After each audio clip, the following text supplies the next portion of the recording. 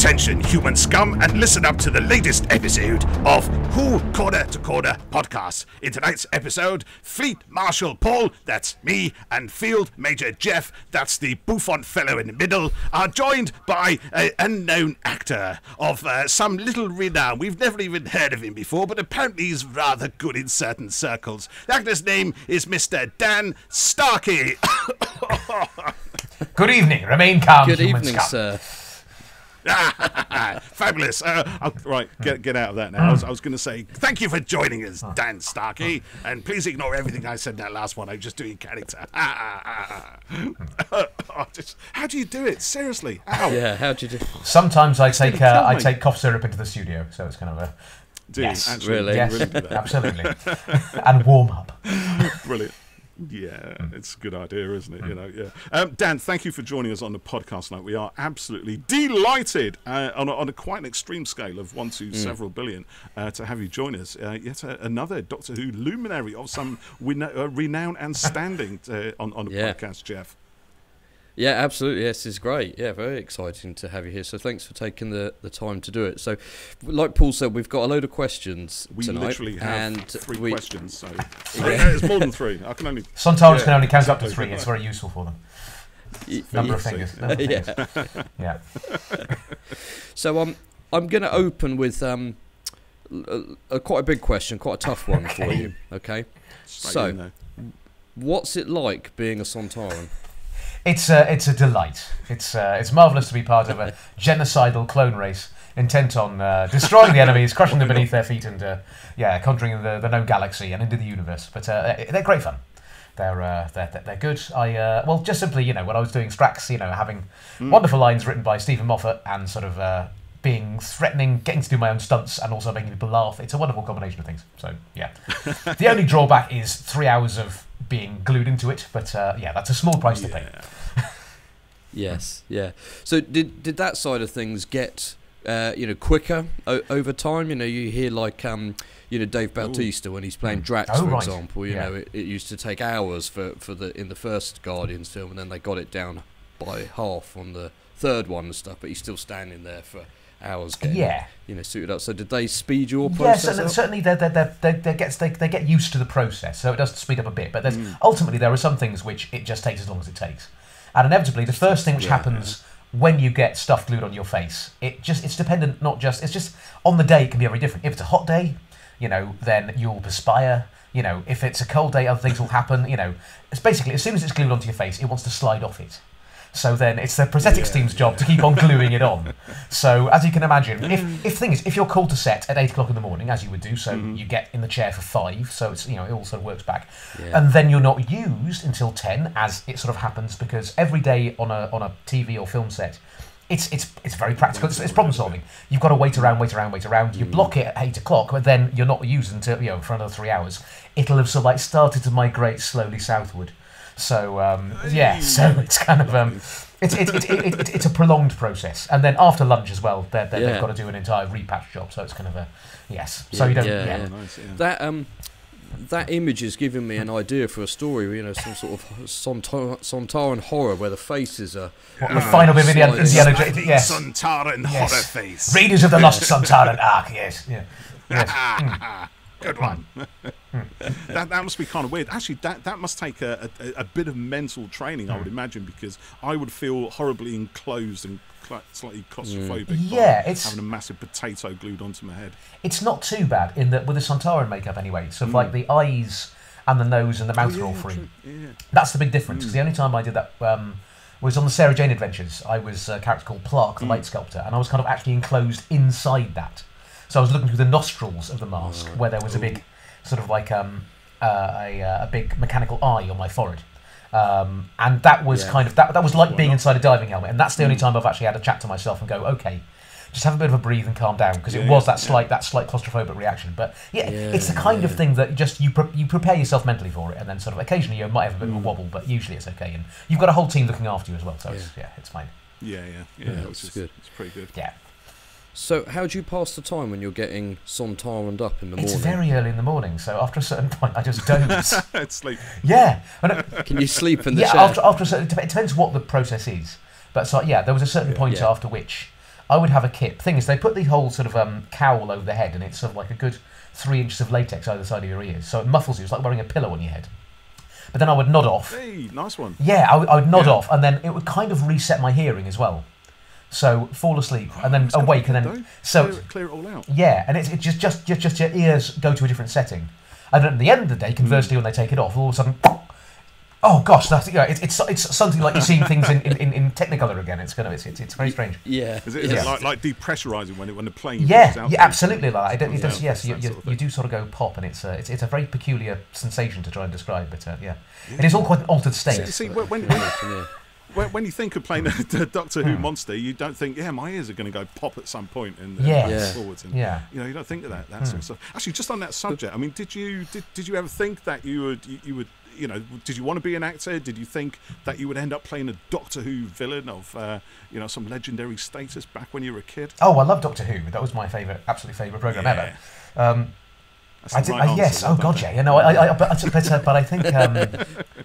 Yeah, I didn't expect it really, because I did sort of plays at school, and it kind of crept up on me that I enjoyed it, and I was good at it as well, crucially.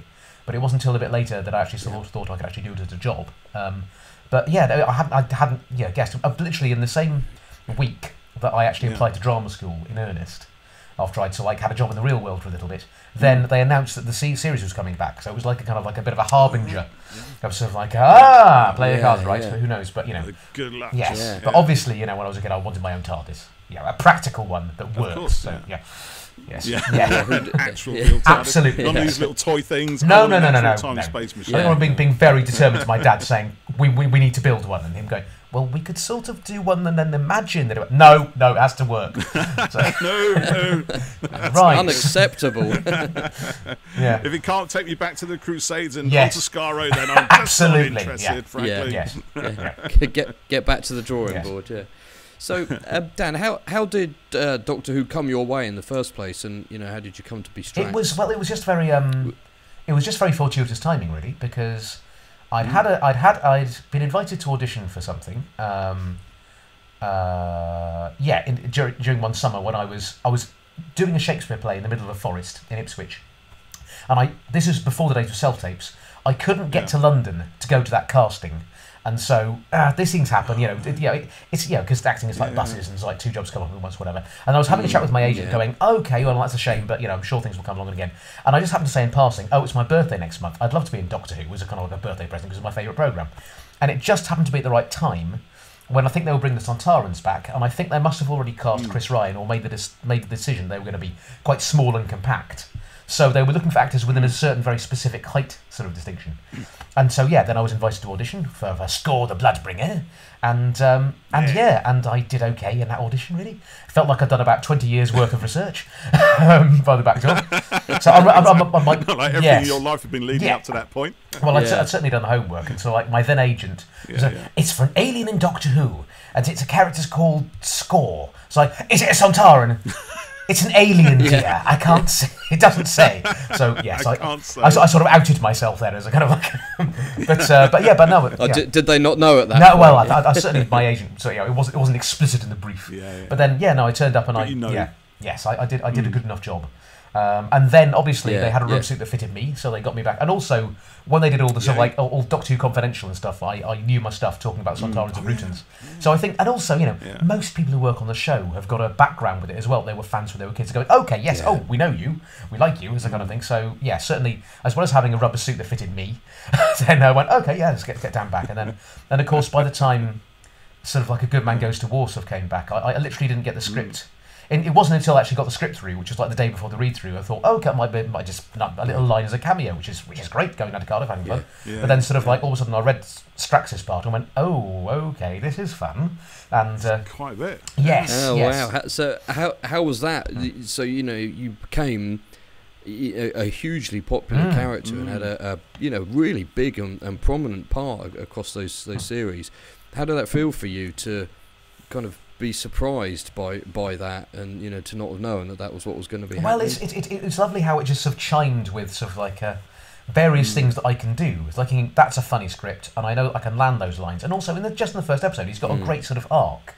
you know, you've got so much to play in that episode as well, and also you get this wonderful death scene. That was delightful. That actually we find out that he's not dead, so that was great. But no, it's a Stephen Moffat script. Yeah, of course absolutely. Yeah. But it was that sort of interesting thing how. Yeah. I think things were happening sort of quite rapidly behind the scenes as well. So I think I went up thinking that I was just going to be in one episode, and then we started filming the Christmas special, and then we were sort of back for the 11th Doctor as well. So it was like, oh, hang on, yeah, this is nice, this is fun. And I remember when the news came, I'd just been doing a sort of like a gig in London, in central London, and I'm being on the top of a double-decker bus, and then suddenly seeing on Twitter that Matt Smith had sort of like announced he was leaving, and I went, oh god, have I still got a job? And then suddenly being invited to, and then like seeing Ben Wheatley is directing the first episode. Oh God, I'd love to work with Ben Wheatley. And then so I'm going, oh great, and I'm in it now. This is everything is sort of happening so wonderfully. So yeah. And that was and some Deep Breath was the last Paternoster Gang episode on screen.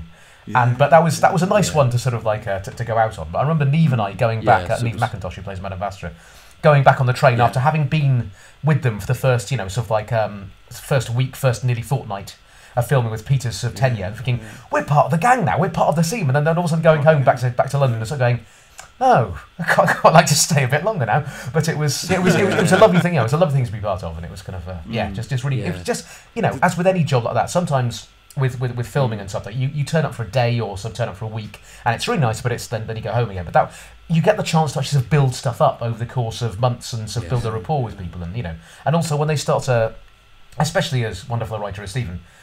They start to know your voice as an actor, and so and also what lines you can land, and they kind of write for that, and that's such a privilege to have as well. So it was great. It's fantastic. How much part of it all you guys became, and the chemistry it's all as well. It comes through on the screen. You just kind of warm to that little group, and you just enjoy being in their company. It's brilliant. It's a real treat. I was watching The Snowmen recently. We looked at Christmas episodes. It's one of my favourites. And that bit with the memory worm, and Matt's like, "Can you go and get it?" And you're like, "What?" and the gauntlet thing and stuff. It's so silly, but it's so funny. It's a fun scene, and it's just it's just delivered brilliantly between you both. It's great.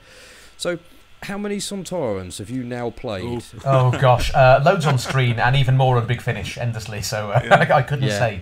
So we are legion.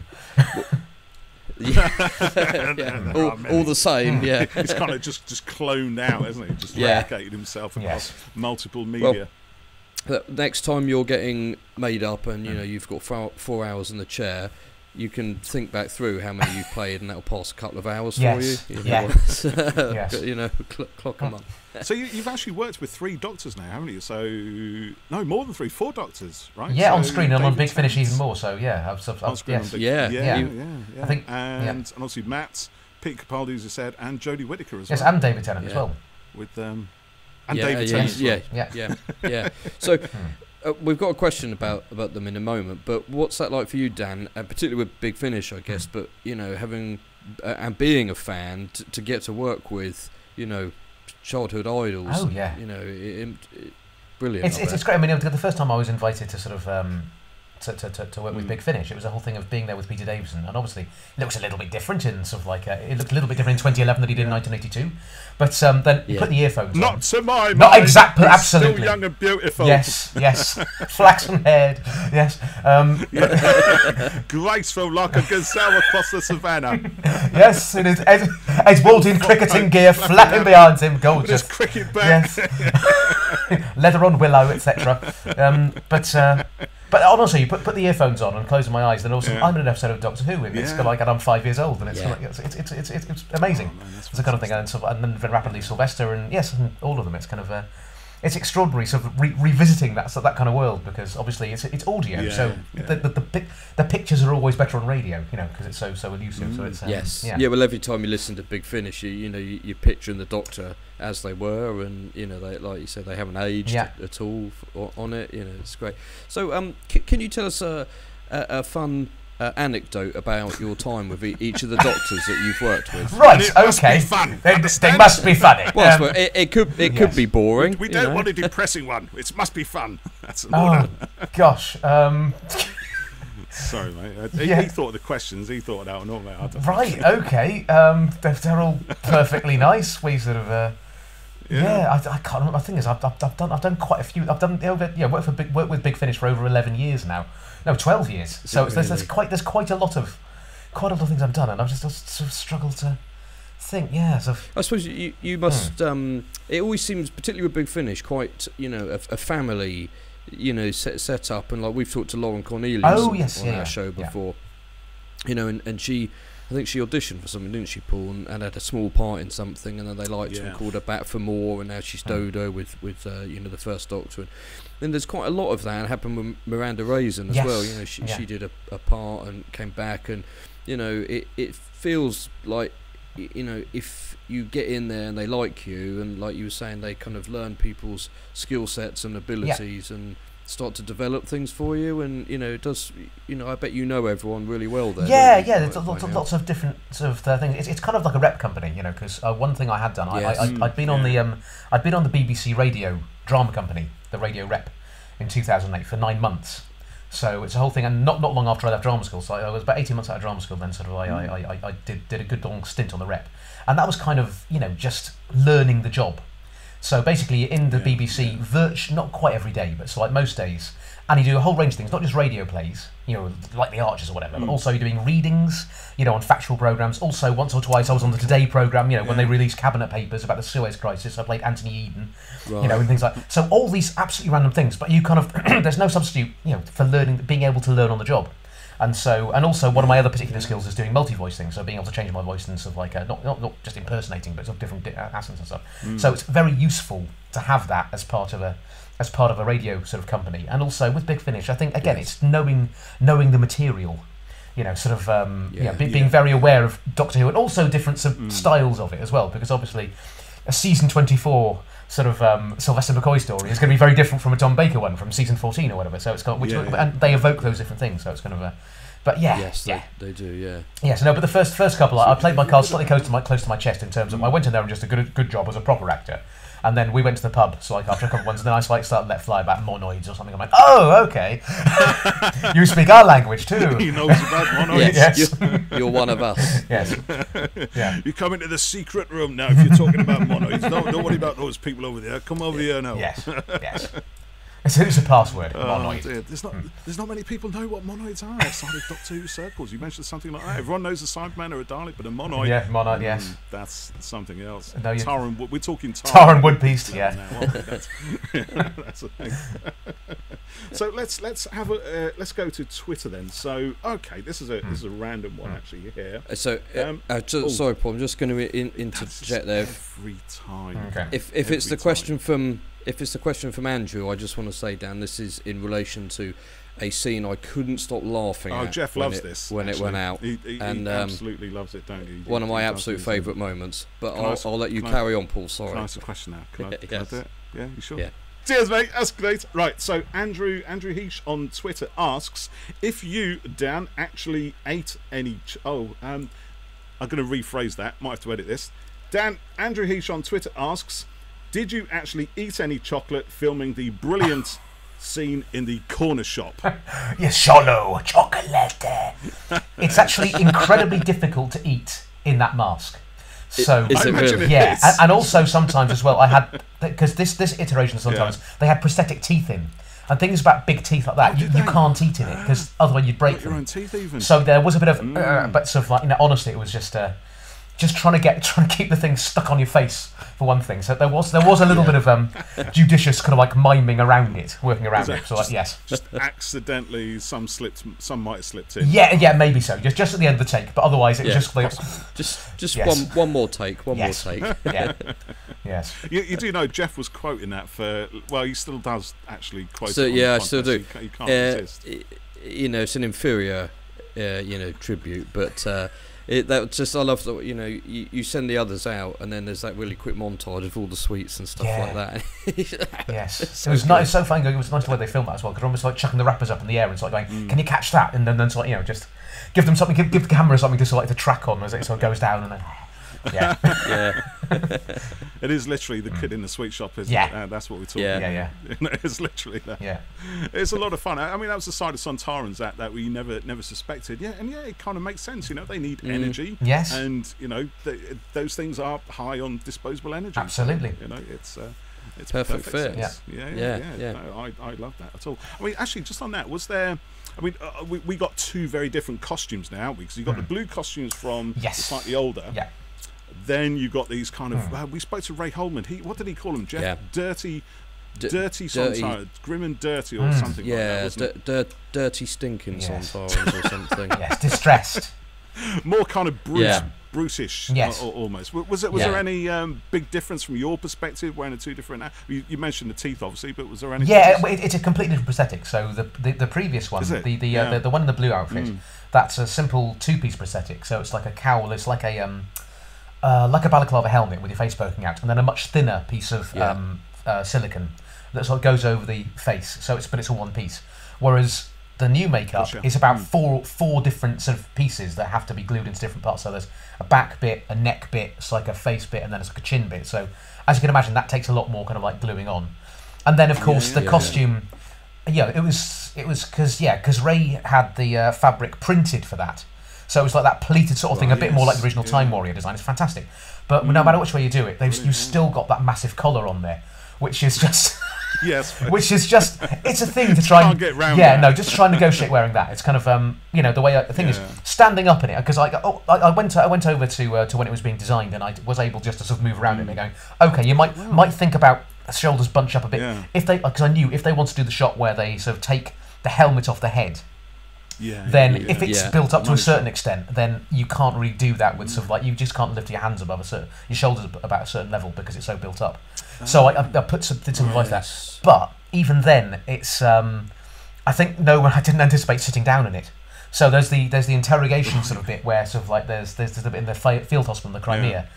And it's just sitting down, and the sort of collar sort of goes up, and then you try. Basically, it's like someone punching you in the chin in slow motion, and then sort of trying to get your words out. Oh my goodness! So it's like the thing is, because also I hadn't done anything in prosthetics for about 7 years, but I hadn't done it for a little bit, and I always remember what the process is, because in the hotel room the night before, I plan everything. I know the words back to front, because I know that I'm going to be knackered, and so it's going to be very challenging as an environment.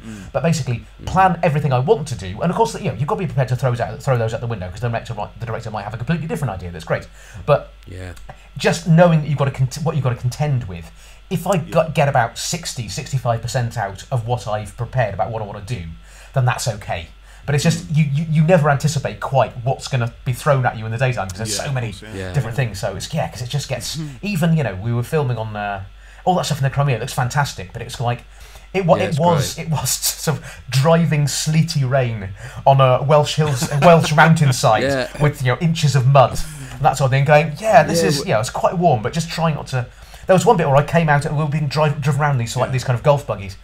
And 4x4, so quad bikes. And I got out and I was wearing these riding boots, which are fantastic and really nice sort of quality, but quite sort of quite new, and so quite slippy soles.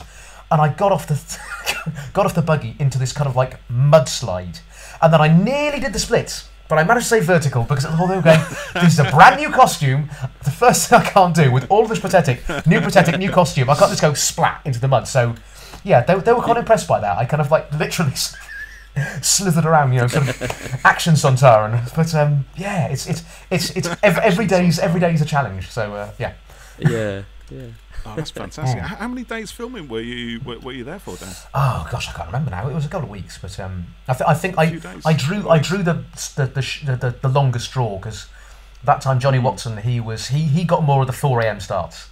I think I came out of it okay. Also, because it was amazing they managed to get anything done at all, because they were trying to do it through COVID as well. So they had a very specific thing about having different units in different cohorts. So if one person went down in one unit, then that didn't knock out everybody else because they were bubbled with them. So that was the kind of thing where can you imagine that? It was astonishing, and just as a logistical feat for them to get anything done at all, let alone looking as good as it did, then that was an incredible achievement. So We've said that before on the podcast. We both loved Flux, and the fact that we got anything at all was, extraordinary. A miracle, and that it was as good as it was. With the difficulties that were faced. We've spoken to other people who were in the series, and we knew there was going to be 8 episodes, then it went down to 6, and then all sorts of things happened, and I think it's incredible. And it's the whole thing of having multiple storylines with characters, the lead characters being separated as well. You can sort of see the logic, but not just narratively, but also from production wise. Yeah, let's make sure that we don't wipe out a month's filming. Right. Everyone goes. We all go together when we go. We can lose that bit of the storyline. Yes. Let's move over to Plan B kind of thing, or Plan D. Exactly. Yeah, that's pretty good actually. I love that actually. Yeah, I was going to ask something, and I've blooming forgotten what it was now. But it was it was a really enlightening question that would have taxed you. And then some. So I'm going to hand back to Jeff while I rack my brains to think of it. So it was a good one. So I'm going to ask you, where do all the different Sontaran names come from? Is there like a Sontaran name generator website? I think it defaults to an aggressive monosyllable, really, is the ideal one. Stire, stike, score, spare. Yeah, it's kind of got all them, it could be spat out across a parade ground. Yeah. And it's kind of like... Although actually... there's a very... When you think about it, Lynx is probably the original Sontaran. It's probably the odd one out in all of that, isn't it? Because it's not quite... it is a little bit, such a brutal name. Lynx. It's a bit more melodic and more spelt. Yes, Lynx by Sontar. Lynx. Yes. Yeah, makes me think of a... or a cat, perhaps. A large cat. There you go. That's it. Exactly that. Yeah. So, one of our Twitter followers, Gilster, asked, how does it feel to have appeared in the main show and Torchwood and Sarah Jane Adventures as well? Ooh, I wasn't in Torchwood. Gamut. I've never been in Torchwood. Actually, I tell a lie. I've been in one on Big Finish. I've been in an audio Torchwood, but not on screen. Okay. Well, great. Yeah. The whole Hooniverse. Yes. So, Brilliant. Yes. Yeah. I'm very pleased. It's a job, isn't it? Yeah. No, it's now and then. Torchwood. It's quite nice because when I was little, I lived in Cardiff, so it's always nice actually doing something some set there. So it's kind of like it was so nice going back and that sort of thing. So it was yes. What was it like working on the Sarah Jane Adventures with Liz Sladen? Oh, it was fab. Yeah, it was great. It was weird that it turned out to be the very last episode as well because no one had any idea really. But yeah, it was just. I mean, that as I said, it was the most challenging prosthetic that I've worn, and so it was kind of quite a because they worked out the production team worked out every single eventuality that if it rains in Cardiff, they knew what to do because that happens quite often. That's quite what was more highly likely going to happen. Yeah, what was more unusual was if it's July and there's a heat wave, then what do you do? So and I was in quite this heavy prosthetic, sort of. Not being able to see out, and also like a Jawa wearing quite heavy Hessian and that sort of thing. So the first day I was really quite having a bit of a heat stroke thing, but then they absolutely took that on board, gave me a sun lounger to lie completely horizontal. The only way I could be comfortable was to be completely horizontal. Oh, fantastic! And then they had a guy walking around with an umbrella over me for the whole thing to make sure I didn't get didn't overheat and stuff. So it's as I say. Everything on set is practical problem solving, and they would get that. But it was a really fun episode. It's a nice little story. That's great. Yeah. And then, so that was the last episode of that. We spoke to Phil Ford a little while ago as well, didn't we? And then Wizards vs Aliens sort of came out of it, didn't it? To be able to keep people working, as obviously the sort of planned for season was sadly cut short. So, what was Wizards vs Aliens like for you? That was great. Yes, no, I was in that for a good 3 years, and that was a nice as ever. It's nice to have a little recurring job where you can actually build something. It's lovely to be a guest star and going in and doing things, but that especially then, when they start to invest more in the character and you sort of start to but by the end of it, I had some very interesting sort of plot lines for my character sort of going through it. Randall Moon, the Hobgoblin. And of course, the inevitable story where he transforms himself into a human who looks a bit like me, so I don't have to wear. Strange, that isn't yes, it? Yes. Lucky that. Yeah. But you know what? I mean, I was looking at. I can't recognise you at all in that. It's a full-on. The nose and the ears and the eyes. You think that's not because generally you can see something, even if it's only vestigial, of the face behind it. But you really can't in that. You think, is that really Dan Starkey? It's really interesting because say over 25. Hey, Yeah. No, it's good though because they sculpt. First of all, they do it like with Orbital. They do the life cast of my head, and then there are certain aspects of. There's things like little things about my eyebrows, like my ears are a little bit uneven, And then you see his ears, and they sort of like they bend in a certain way. Oh, okay, I'll see what you've done there. You've actually taken my and so all the eyebrows or little things. But I remember the first time having the makeup test for that was amazing because it was just first of all having it glued on. I know there's different face in the mirror in front of you, but there was completely sort of just a neutral kind of pink colour, just sort of like Caucasian sort of like neutral flesh. And then gradually they painted it up, so it blossoms into life like real flesh. And it's like with all the spot, and it's just this amazing thing that all of a sudden it's quite uncanny. It's like going, oh hello, this is a kind of like, and then mottled skin comes to life, and it's like, it was great. And then it's like, can you incredible artistry, isn't it? And also trying to fill costume on, and then it's like the first time it's like, okay, Dan, we're going to take you into the office just with the prosthetics team, and then we're going to take you into the office. So do you want to turn it on? So then all of a sudden I sort of went into the office and climbed on a table and went, and sort of thing, just to give everyone a bit of an idea about what it was like, and it was Oh, brilliant! It's nice coming to life like that as a sort of thing, and also that's amazing. Yeah. Also, because lots of it was going to say it's almost like it's fine with my performance as well. There were lots of the movement and stuff. That I there's things which you can accentuate. Oh, the nose is pointing, the ears pointing, so I can use those to move around with. And I think with the guys who played the aliens in them, the Necros, they were sort of like they were very. Their costumes were quite rigid, like suits of armour. They stood very strongly, and also they had a remote control unit with their sort of tentacles going around as well. So I think there's possibly sort of like they had to sort of build their performances around that. Whereas I think mine was like unlike the Sontarans outfits. Mine was clothes made of cloth. There's a clue in the name. They're much easier to wear, so I could move a bit more freely and so So it was and it's nice. Obviously, I love being the Sontarans, but this was something I could create from the bottom up. So it was really nice. And you no precedent for it, is there? It's entirely yours. And you get to you want to stretch yourself, don't you, as an actor, and push yourself and try new things as well. So, do you get to walk down the street and do you get recognised? Because it must be quite nice in a way because you've played some really well-known parts, but not as you. Oh yeah, no. If people do recognise me, they tend to be. Could you walk? They do tend to be very very dedicated fans.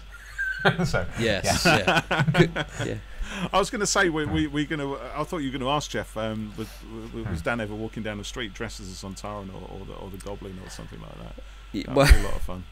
Well, we talked to Sam Sproul, do you remember? And they said when they were filming as Swarm. His name is Swarm. He's so great, but his name just popped out in my head. But he said one day they went out and they pulled up at the drive-through McDonald's and wound the window down, and the server was like staring at Azure and Swarm, and they were like 2 Big Macs, So did you ever go out in normal, into normal world in your? I think the only time was during when we did Wizards, when Randall Moon sort of went out. There's a shopping area called the Haze in Cardiff, right in the middle, where there's a quite famous sort of sandwich bar, and walking up and down there, and sort of like, so I was getting the odd look because either people are aggressively undrinking, they said I'm far too important to notice that, or they just rubbing it like crazy and they're very excited.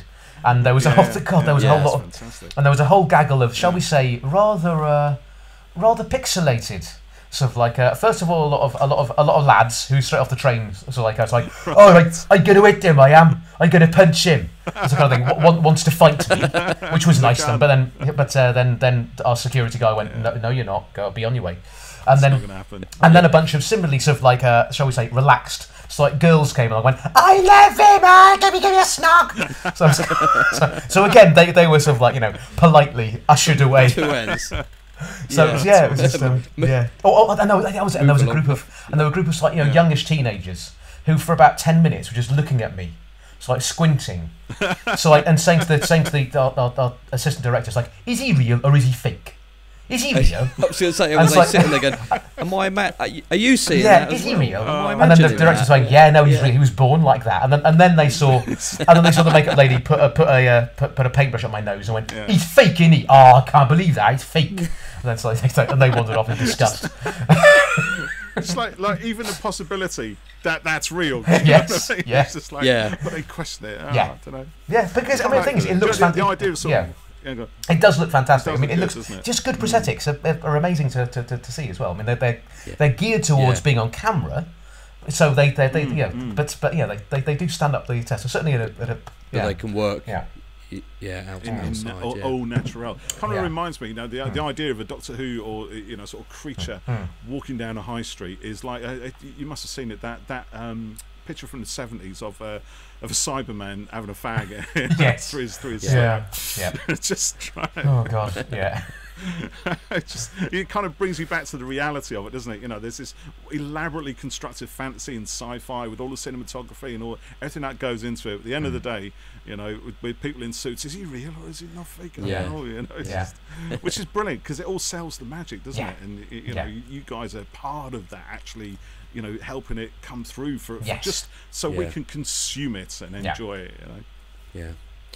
So let's go back to let's go back in time a little bit. Wibbly wobbly, Wayne's World.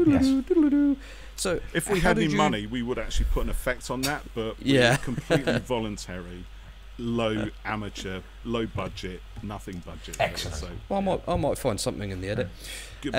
So how did you discover your love of acting? What was the thing that kind of, you know, put you on that path? I was just did plays at school, really. It's the first one I ever did was so I was reminded of it by someone the other day. In Wales, it used to be the case that on St David's Day you did a little play and you got a half day off school, so that was great. So they had this little St David's Day play. So one year, the first year that we did it, we like sang songs to the miners, because during the miners' strike, very happy time. And then the following year we did this kind of like it was, I think there were other things, but the bit that I was in was like a Welshified version of Heidi High. So I played. So it was like Heidi High, but everyone was given Welsh names. So it was like Peggy was called Blodwen, and I was called something like I was Ted Bovis, you know, so Paul Shane, and I think my name was like Gittor or something like that. So Gittor. and they were putting on a talent contest, and they were going to get Shakin' Stevens and Bonnie Tyler back, because obviously two Cardiff luminaries. So and also two children who could do cartwheels played said pop stars, because as you know, both Shakin' Stevens and Bonnie Tyler are famous for doing cartwheels a lot. So yes, absolutely. And then we did that, and everyone clapped, and then I got half day off school, because that was great. And then after that, we did plays at like my other primary school Christmas shows, and then sort of like, and then at secondary school I started doing some proper school plays where we sort of did a bit of Shakespeare and so like other things. And it just sort of crept up on me that I liked it and I was good at it, and I suppose I took it more seriously than other people did, because they didn't. Certainly in my secondary school, we didn't have drama as a timetabled subject, so it wasn't academic enough. But so it was a good thing to do, and then it sort of I did a bit more at university, and then I sort of thought the drama scene was a little bit cliquey where I was. So I didn't think about but then I was like, I got the bug by then. I couldn't quite sort of let it go. So even when I moved to London and I was like doing temp jobs and that sort of thing, I was still doing stuff in the evenings, so little fringe venues and that sort of thing. And it got to a certain point where one of my friends who had made an application to film school, he chivied me, so like to put an application into drama school, and then I actually put it in past the deadline to Bristol, and then I got in. And I was suddenly quite surprised. Oh, hello! I've got to move to Bristol. Oh, right. So that was the kind of thing that was, So I wouldn't say it's not one of those disingenuous things where I just fell into it. I always wanted to do it, but it did take a lot of prodding me to sort of and but I think anyone who does it as a job, it's like, can I really do this? I think it's quite a weird job that sort of like it. It's sort of it forces you to, you've got to really want to do it, because otherwise there are many other things. It's probably quite competitive, isn't it? All the time. It's part and parcel of the job. You've got to find ways to sort of keep yourself happy doing it, and sort of keep yourself healthy, and also and also at times we live in also find a way to actually sort of to keep working in a way that you can sustain yourself as well. So it's kind of and that inevitably there's always a mix of different type of work that you do, and so like how you cut it with different things as well, and sort of because you do quite a fair bit of voiceover as well, don't you? Yes, I do. Things. Yeah, that's another sort of bread and butter thing, which I'm very glad. Which again, you gradually build it, but sort of like until it becomes sustainable. But it's kind of So it's another thing. Because I was always good at radio and like multi-voice stuff as well. But there's not.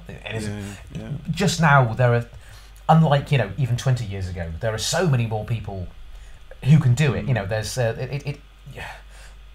you can put a casting brief out for any particular voice that you like, and you'll get someone meeting that specific brief.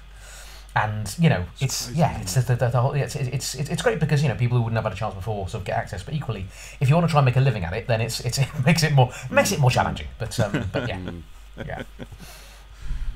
Brilliant. But it's nice to have all these different sort of what's the phrase? Fires in the iron, I think. Irons in the fire. Yes.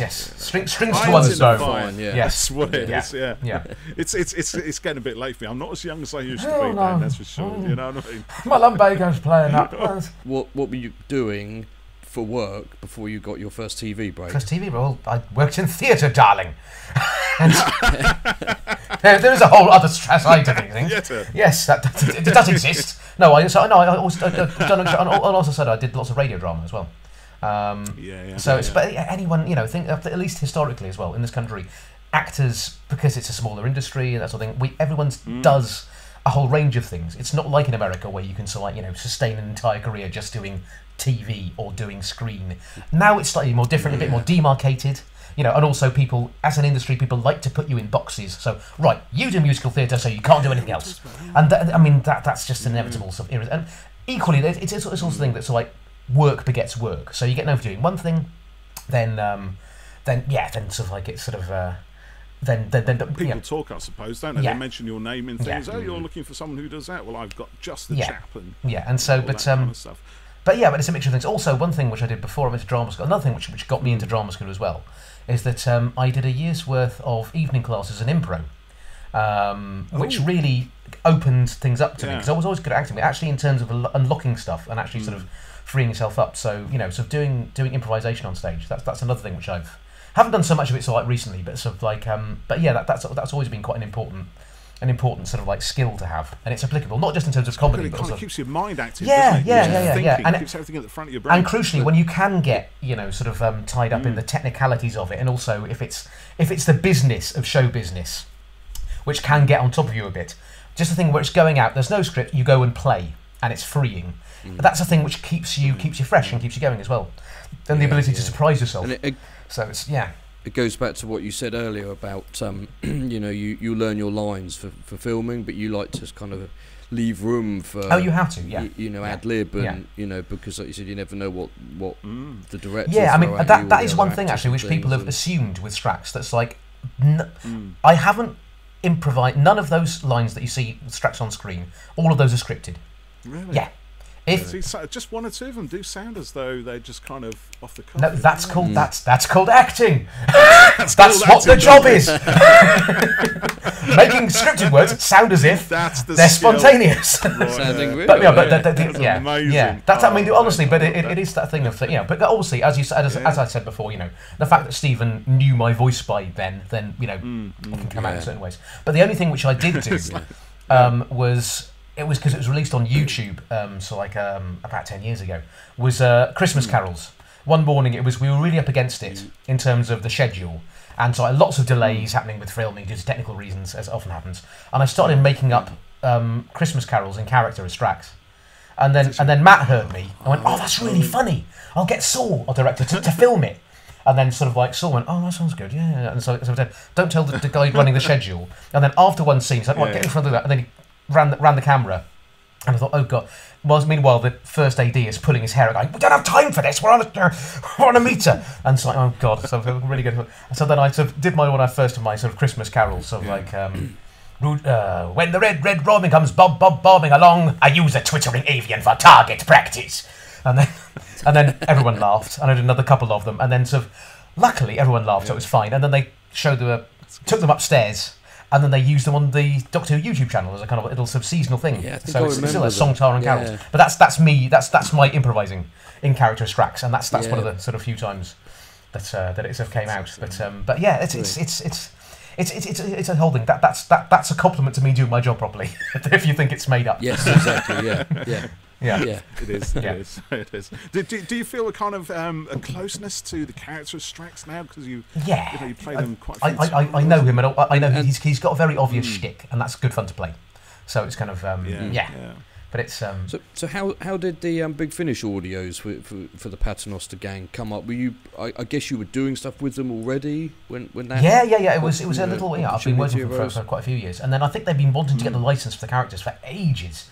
And it was only, I think it was only when Stephen left that, so I went to the BBC, okay, we can do this now, because I think there was still, you know, we could do something with these characters as a kind of thing. Yeah, then something might happen with them on TV exactly, or something. Yeah. But then as soon as that's gone, then so like all of a sudden Big Finish, so I go, great, because we wanted to do that for ages, we know this will work as a spin-off. And then it was lovely, actually, it was Neve who suggested it, that sort of, that we have a little, you know, sort of, a little sort of production meeting, sort of like about it. So Neve and I think Catherine was away doing a play, but then sort of our script editor Matt Fitton and the producer David Richardson went to Big Finish Towers, and then sort of like we within about an hour or so, we sort of came up with a story arc, a seat for an entire season, going, hey, here's all the things that we've been thinking about, because like, you know, and it's the whole thing of that's really nice as an actor having that kind of input with it, and so and obviously I've written a couple of them as well, and so it's kind of yes, I know, and you know, I love that you guys who played the parts are obviously so into it and so passionate about it that, you know, you've been thinking about what could happen and ideas and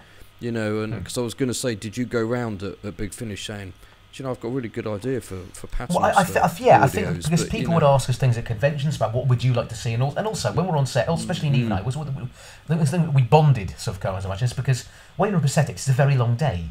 And when you can get on with someone at so like 4:45 in the back of a taxi, and then still get on with them at 7 o'clock at night when you're peeling bits off your face, you know, sort of like I think, then you're probably you're probably tight. But then it's like sliding Sontaran and Neve loves sci-fi and that sort of thing and genre stuff as well. So it's kind of like there's a feel for the material. So we both go, and you know, if you've got any kind of imagination, you go, okay, if that's true, then something else is true. It's like, you know, you start to build little worlds and stuff. So it's kind of But and also on camaraderie. Yeah, oh god, yeah, and also on Big Finish, the virtue of audio as well is that sort of like you're not worried about budget restraints, you know, and you can also we don't have to be glued into our suits for 3-4 hours. Yeah, you can be a Sontaran. You can be a Sontaran in your sweatpants. Yeah.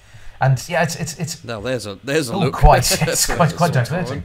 But the reason why I think you know even if there had been sort of the mooted thing for a Paternoster Gang sort of like TV spin-off, you know, just in terms of a producer's point of view about the money, then it's kind of like, you know, not only has it got prosthetics, it's got CGI special effects, and it's an historical setting. You know, that's all of a sudden you're going.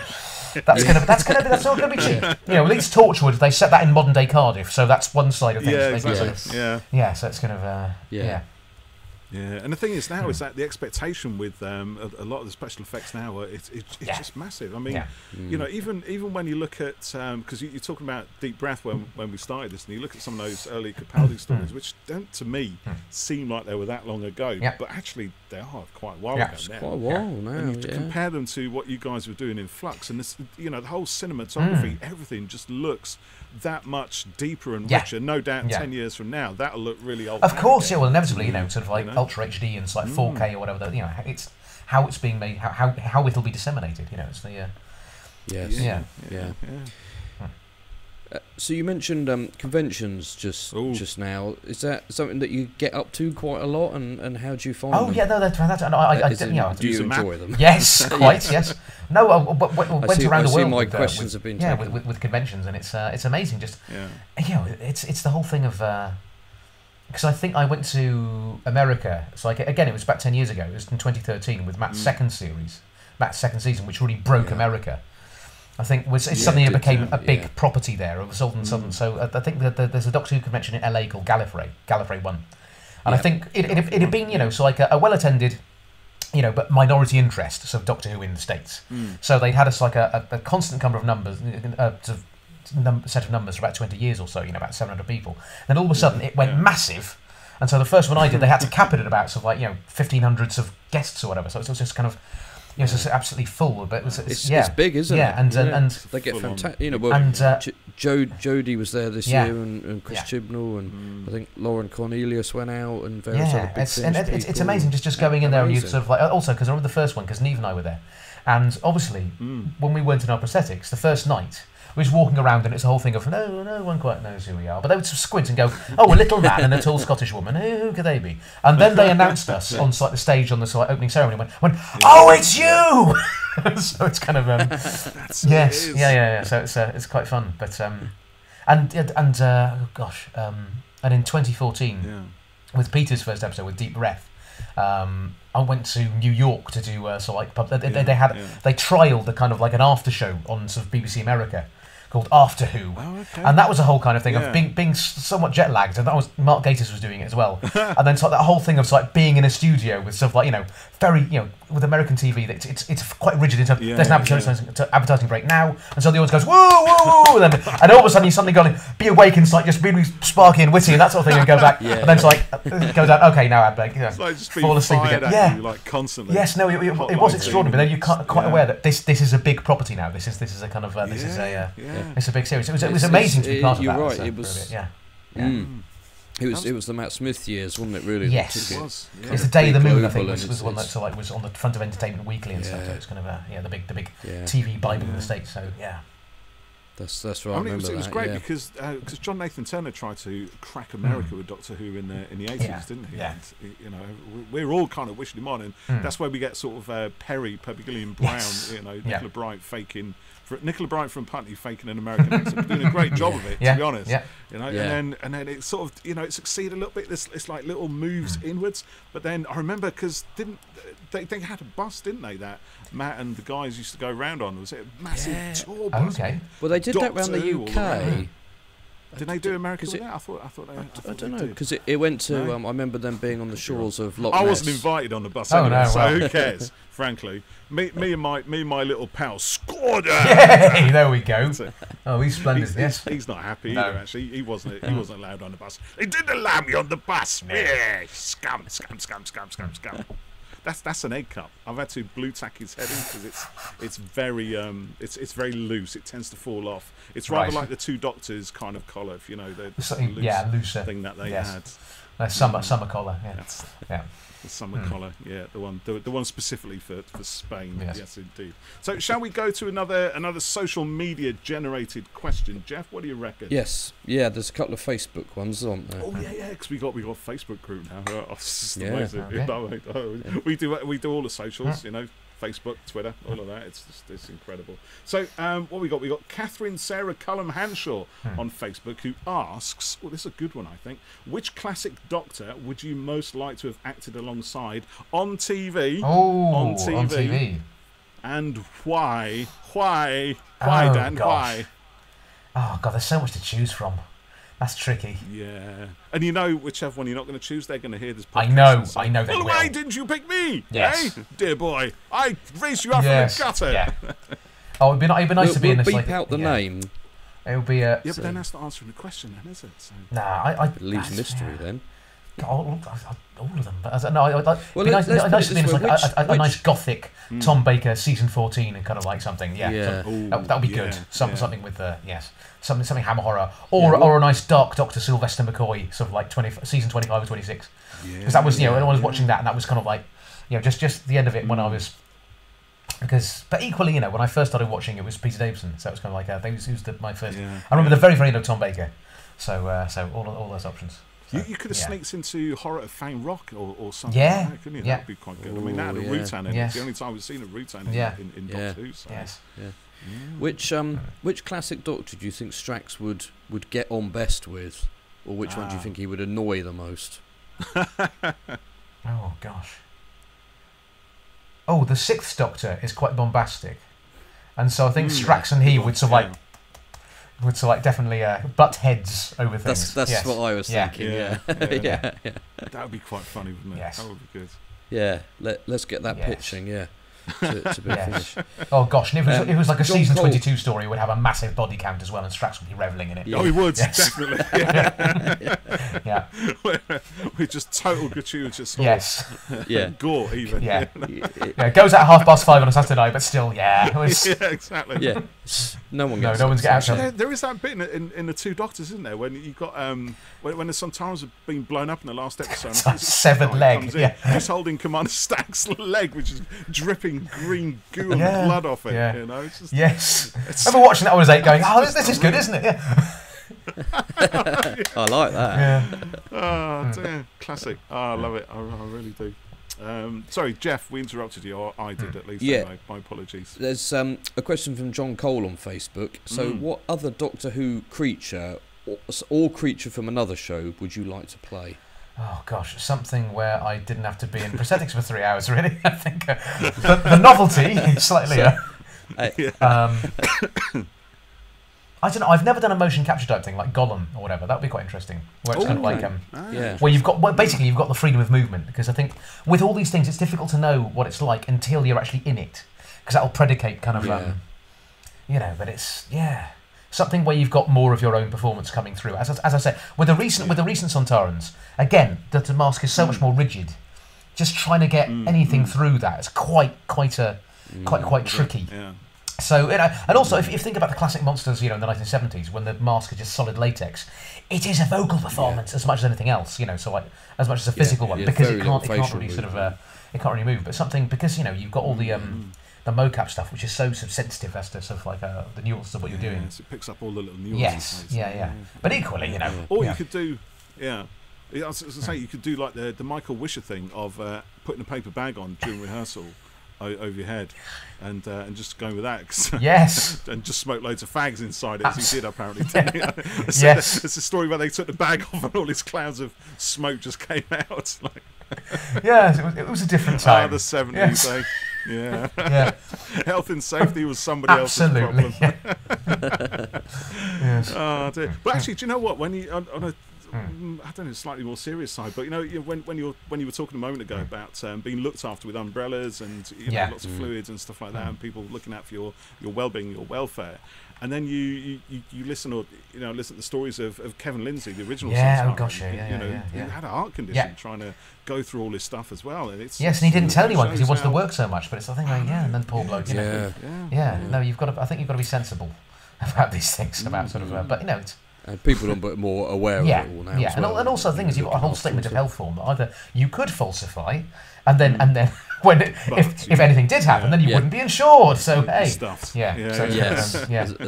the classic thing on our last day of term at drama school, we sort of got to go horse riding, so as an end of term treat, and then the lady, they also said like, now, none of you put on your CV that you are a qualified horse rider, because it's not true. You've had to go. And still see one or two of my classmates, horse riding. Right? So, you can get found out with that very easily. Very quick. Never say that you can ride a horse when you can't. Yeah. Oh dear. You mentioned just then, Dan, like the prosthetic masks from old films in the 70s and stuff, and I wondered if you had any favourite creatures from old Hollywood, or from any film really, but anything that you always liked the kind of style of, or like I always thought the creature from the Black Lagoon. Oh yes, yeah. I think there's this Island Earth. That 1950s film with people with massive foreheads. Massive. That's and there's big brains. Yeah, huge brains. Yeah. This is just mega head. Yes. And then they've got quite a good sort of insectoid monster in that as well, haven't they? They're a little bit Mars Attacks. Yes. A bit of a homage to them, isn't it? Yeah. What else? Oh gosh. Oh, I love all those old films. Because all those ones they used because they used to show them all the time on, because when I was a kid, because there was so much less content. Science fiction.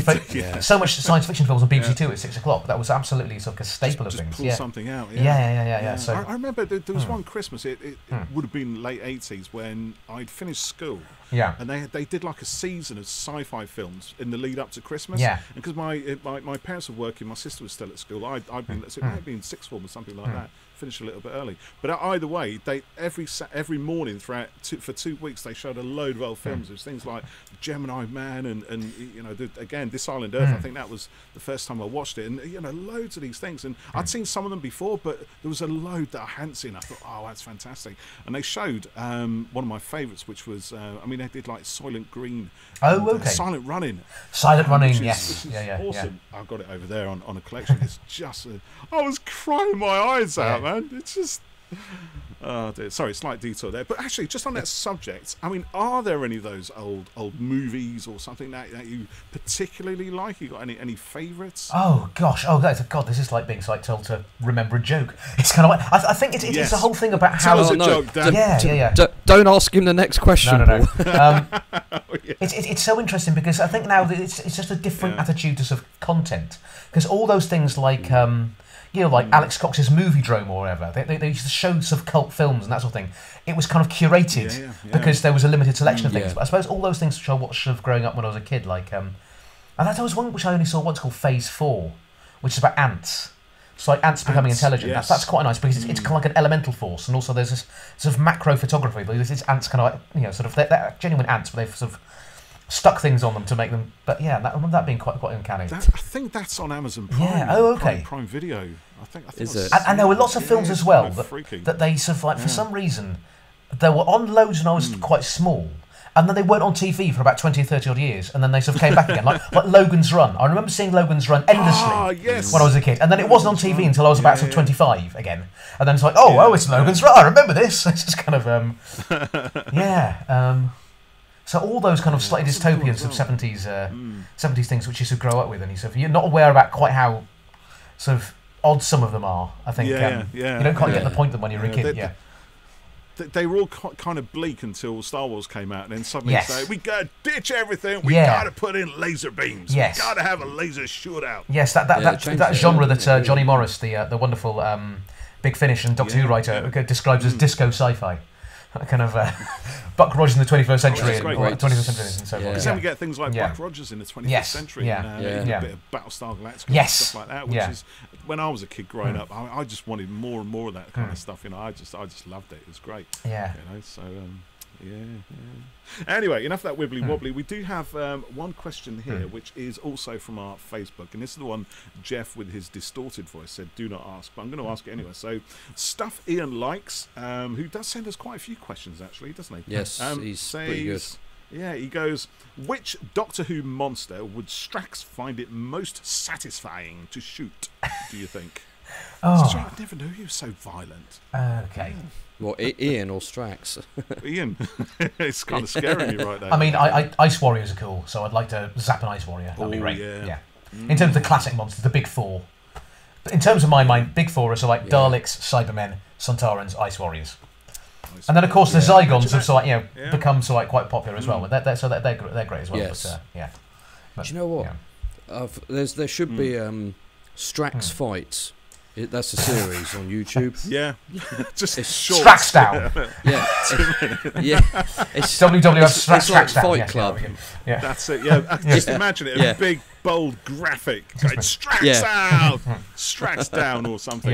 Different ways of getting rid of various monsters from the annals of Doctor Who. A really uncanny one. The thing is, the actual sort of the way in which they're realised in the original story isn't sort of amazing. It is of its time.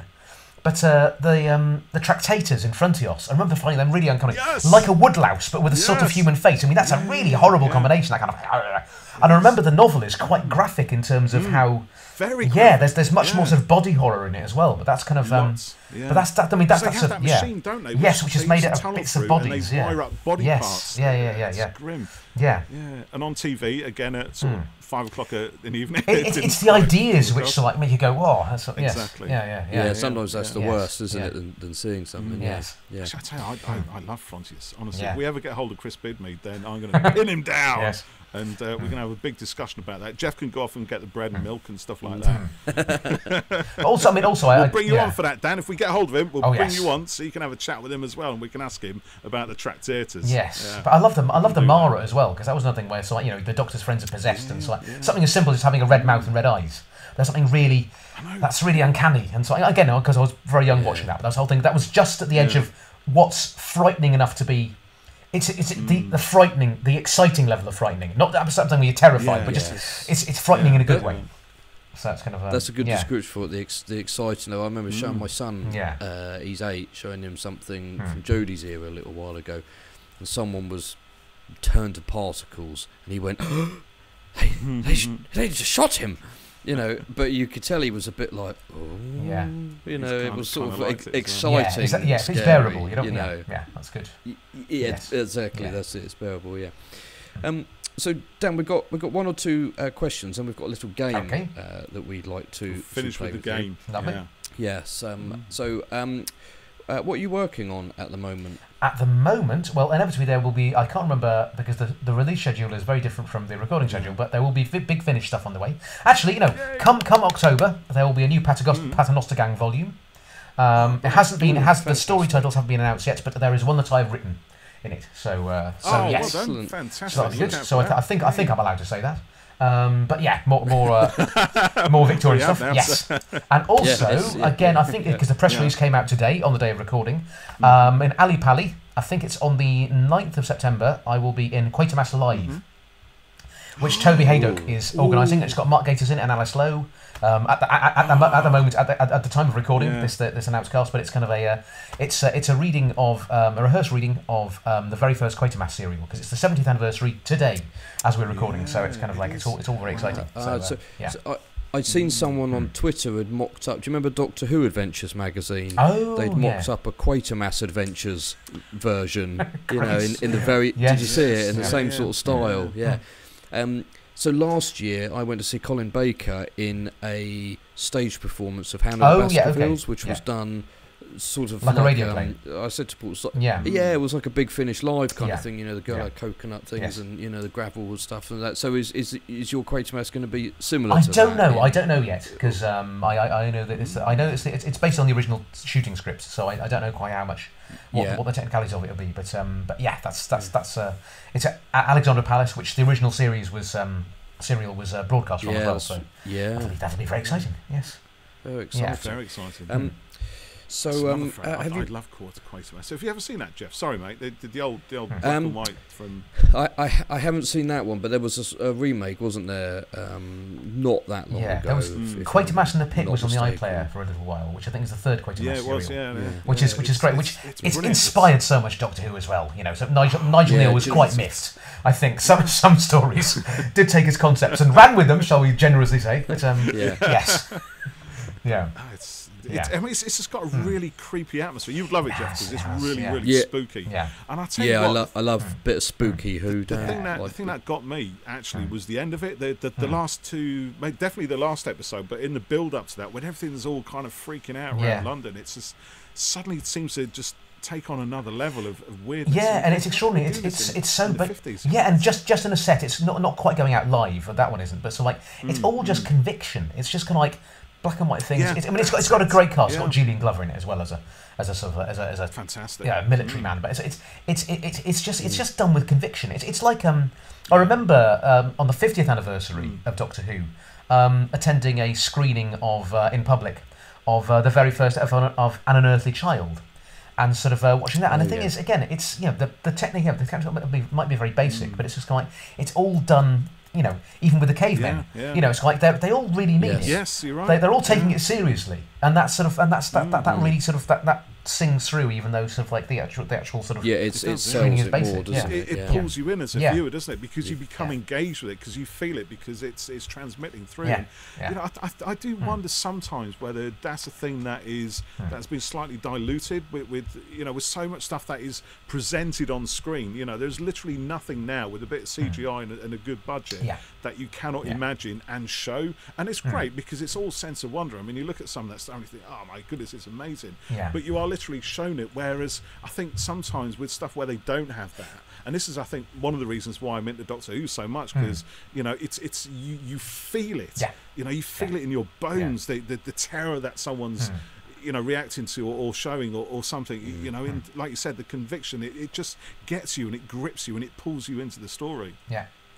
Yeah, definitely. I think it has, and also especially with those early sort of things, like it has a debt to theatre. You know, it is that kind of thing. It's very contained, and it's a small screen. That's the point of it. It's intimate. It's in the corner of the living room, and it's sort of like, and it's especially something like Quatermass. It's atmosphere, and it's sort of like, it's very different. I think it's its own thing. But it is good. We do like it. Do you know, my uncle he's a big Doctor Who fan as well, and I remember him talking about Quatermass and saying, you know, I needed to check it out. So at some point I'll do it, Jeff. Yes, dig it out somewhere. See if I can stream it. You simply must, darling. Yes.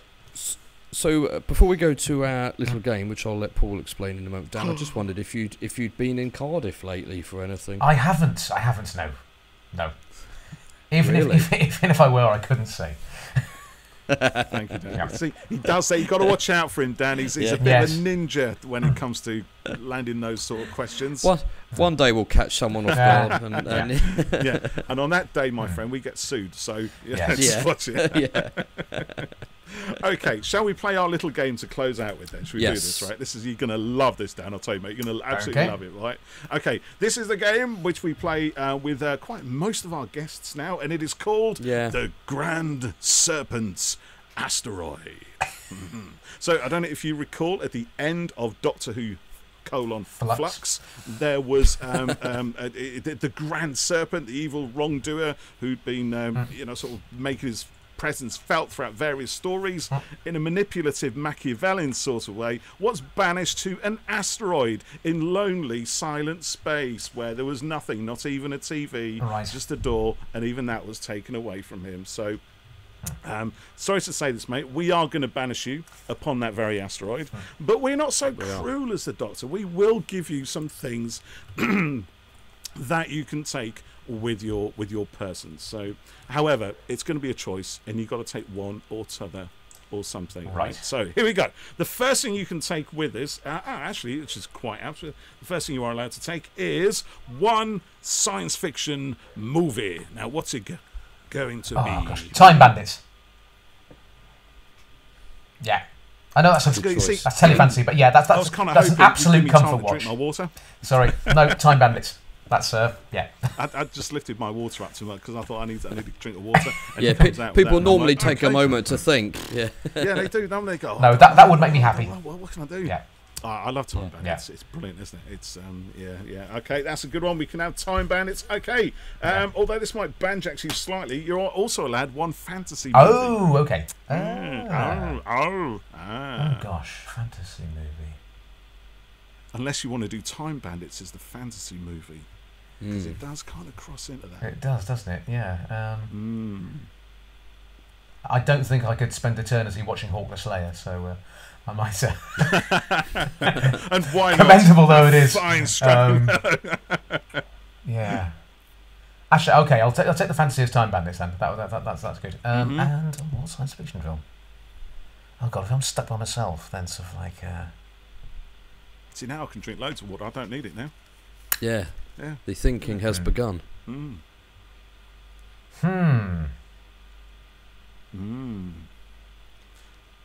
For audio tough, only. isn't it? Yes. No, sorry. I'm cogitating. I'm cogitating. He is cogitating rather deeply on this very question. Or I stick with Time Bandits as science fiction, and I take Jabberwocky as my fantasy film. So two Terry Gilliams. You got a thing for Terry Gilliam then. Yes. Although, just simply, if I'm in the unhappy situation of being in that kind of thing, then I want a comfort watch. And those are both two of my sort of happy place films that I've seen more than anything else. Yeah. But and they're actually two of his happier sort of films, which is kind of weird. Yeah, I mean, obviously Brazil is great, but it's like I probably wouldn't watch that when I'm stuck by myself. That's really going to bring the mood down on an asteroid on your own. Yeah, it is. Yeah, especially when you get to the end and they're in that big cooling tower, and you think, oh no, I am in lonely space, surrounded by nothing but stars and nothing. Right, you. Oh God, or Excalibur. Oh no, where would Excalibur come in? No. I've made my choice now. It's fine. Yeah. I mean, you might as well go the whole hog and just have Zardos. Why not? There we go. Yes. I won't quote things because this is a family podcast, so no. Indeed, it is. Yes, and we don't do that sort of thing. Now, my eyes did pop out of my head the first time I watched it. I thought, oh, this looks good, doesn't it? Yes. Can I watch it, Mum? And my mum was like, yeah, whatever, you step or watch it. Yes. Yes. Dear. Yes. Anyways, moving on. You are also allowed one musical album of your choice. What's it going to be? Oh gosh. Okay. What musical album? One album. Only one, mind. That's it. So it's got to be the one that you can literally listen to endlessly. We will even give you a system to play it on as well, and some speakers. See, we are quite generous, really, aren't we? Solar power. Gosh, there's so many things which I would enjoy listening to, but again, if they get them in the right mood. It's a kind of thing. What mood would you need to be on if you're isolated on an asteroid in the lonely depth of endless space? Something I can jump around to. Probably not David Bowie. No. House of Pain. Yeah. So like London Calling by The Clash, which is obviously a double album, and there's lots of tracks on there. That'd be nice to sort of jump around to. Yeah, I was going to say that double album should be allowed here. Yeah. Get you around that. I mean, some of my other favourite ones, but the Raven by the Stranglers, but sort of like which is again like a fun one. That's quite brief. Or something jazzy that just be so like relax me somewhat. Nice. Jazz. Yes. Great. Some nice Sidney Bechet made me think about that. But I don't know. I'll say London Calling because I can't think of anything else at the moment. So yeah. And PJ Harvey I love, but so again it's probably sitting listening to PJ Harvey with myself on a desert island might not be sort of yeah. Yeah, I'll say London Calling because it's got some things I can dance to. That's a good one. Yes. Okay, so just a couple more things we'll let you take. We'll also let you take one precious thing from your childhood. Oh God.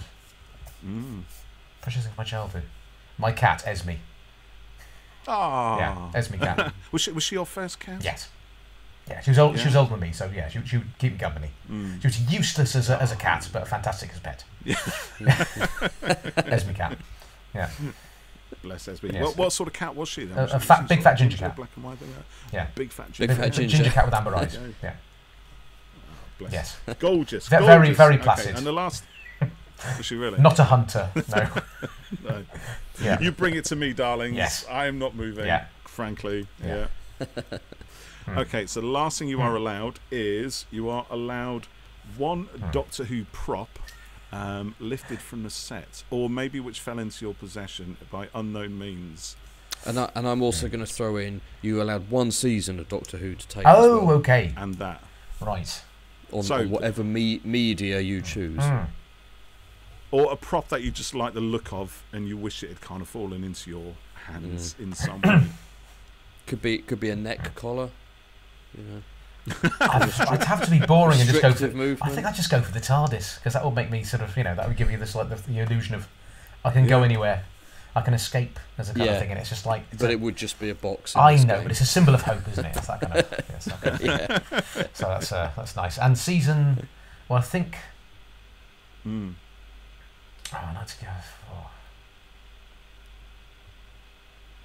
See, this is one where you think, because I know what my favourite season is, and you think, but then there's this one, and then there's that, and that's got that in it, and yeah, it's yes. Oh, I might go for season 14, so of the classic series. 14, yeah, possibly, or I might go for a. I think that's a good one. Yeah, I'll say that. That's just got a general sort of like a. Yes. Although the one that I saw sort of like which hooked me was probably sort of like a season 19, Beast Davidson's first season. But so I'll go for season 14. Yeah. Season 14. Also, because I love Sylvester's like seasons, but obviously they're only 4 stories long, so you're not there's not as much chance to escape. Yeah, you're doing yourself a disservice there, to take one because it's short. Yeah. And if I get another film. Which isn't science fiction, then I'll go for The Third Man because that's my favourite film ever. That's a good one. Yeah. Sadly, that's not allowed. No, never mind. I'd think about it. You can drink. I can probably recite. You can replay and also, I can recite quite a lot of Blazing Saddles. So that's kind of a.